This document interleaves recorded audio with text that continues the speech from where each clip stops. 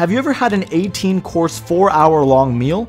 This is a collaboration between Central and Atomix. You bounce between Peru and Korea over the 18 courses, and this is the Korean side of the menu. You'll get dishes like this flounder squid ink bite, incredible golden-eye snapper, and crunchy wild onion with shrimp.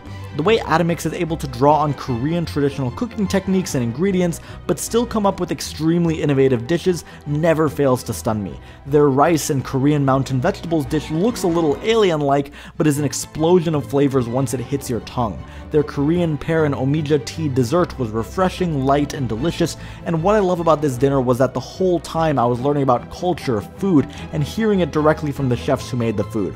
I walked away with a signed map of Peru and Korea, some other goodies, and of course a stomach full to the brim.